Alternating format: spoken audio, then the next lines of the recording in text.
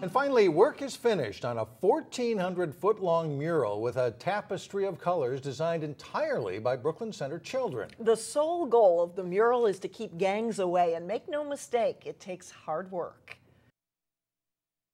Hello, these kids did not have a fun time painting the wall. They worked at it, and it's huge. It really is big. You don't really get it until you walk it. It was a hot and difficult summer job, but take a look at what 30 teenagers from Brooklyn Center and Minneapolis created this summer in 27 days. The sound wall outside Earle Brown Elementary School is now a giant quilt of art with more than 1,200 squares designed by students from the elementary school.